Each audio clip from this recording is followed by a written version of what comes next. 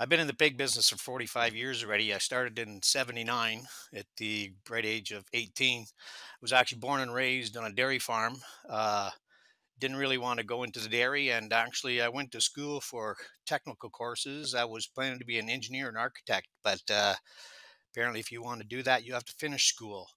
Um, I had a back operation at the age of 16, who kind of threw a damper into it, and so I came back to the farm and I wanted to be independent and started into pigs.